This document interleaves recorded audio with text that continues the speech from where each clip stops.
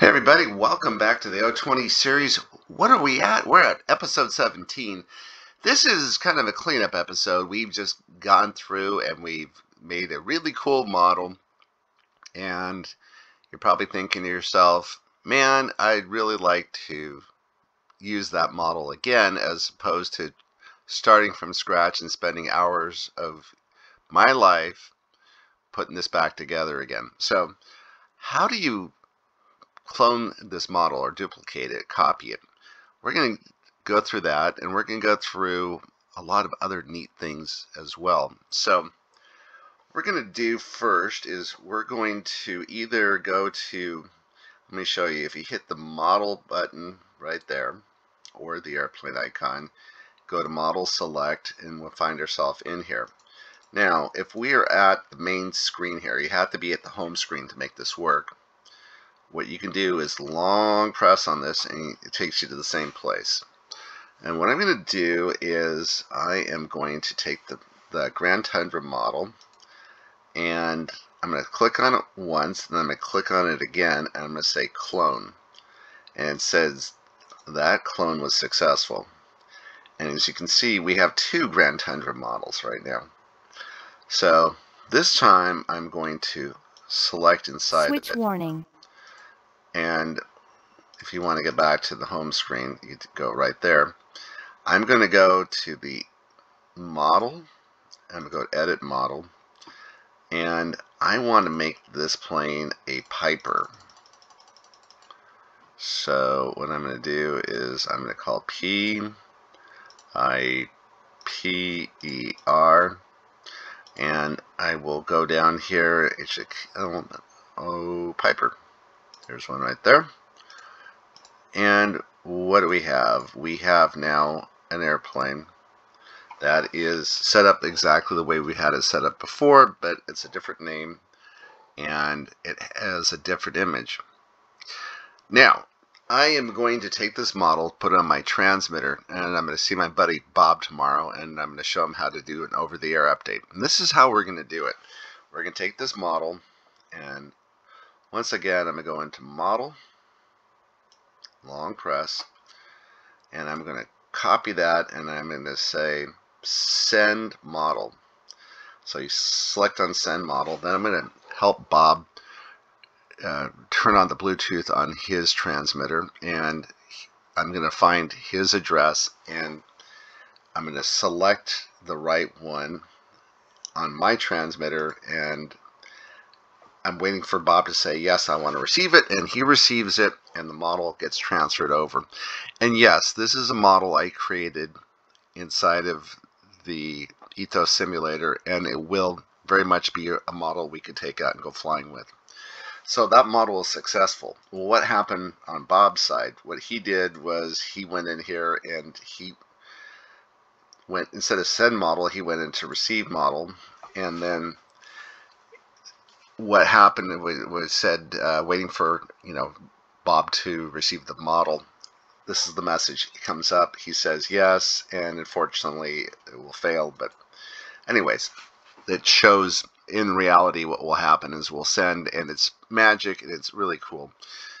So about the only other thing I could do with this is I could take this model and I can change folders with it. So I'm going to send it over to my demo radio folder, and you can see at the very bottom here the Piper comes up. It's slow in the simulator to populate all these images, but the image will pop up eventually. So that is it as far as sending and receiving and duplicating models. It's a lot of fun. You'll enjoy it, and you can share models with your friends. Anyway, we are now going to talk about one other topic, which is the OTA update. That is when we update your receiver. And what we're going to do is I'm going to show you how you go about doing it. So we're going to hit the gear icon, and we go to File Manager.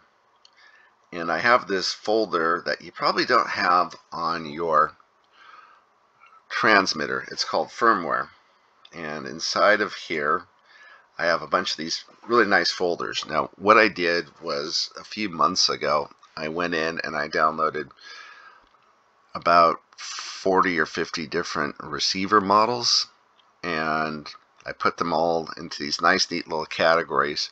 And I did share them. I put them inside of a folder in the files directory inside of a Facebook group. It is the official FrSky Ethos group. If you're not a member, you really should be a member.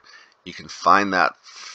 You look in the files directory and look down for RX, I believe is the name of it. All of these are there. There is only one thing that has changed since I've loaded that, and that is under tandem.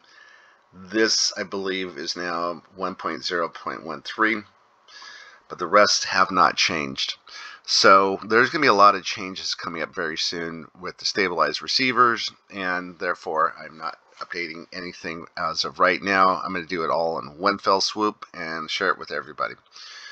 But let's pretend that you have a TDR10 and you would like to update the TDR10 to the latest version of firmware.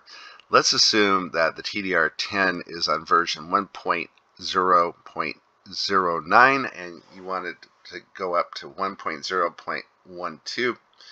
All you would do is you would select it, find this file, and you can see that it's TDR10 and it has the name 1.0.12 in there.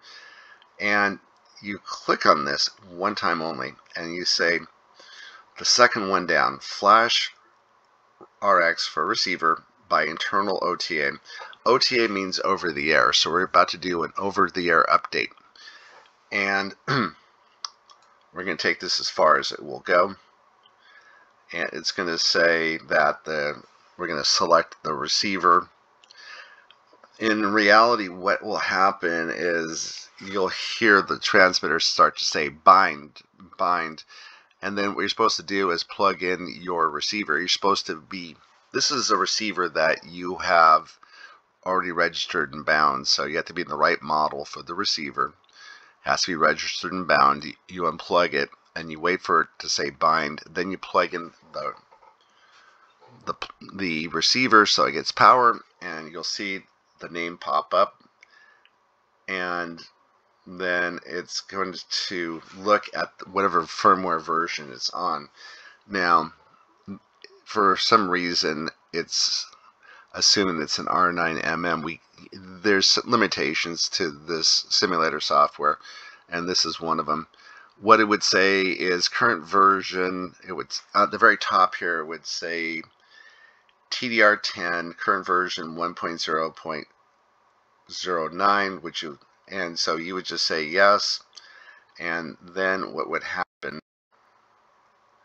is that it would, this, instead of saying transfer failed, you would see that it would slowly go all the way across, take about 2 or 3 minutes, and then it'll finally say update successful and you hit close. And with that, we have come to the end of another episode. I do thank you for watching. If you have any questions, please feel free to leave them in the comments. And thanks for joining us. We'll catch you on the next one.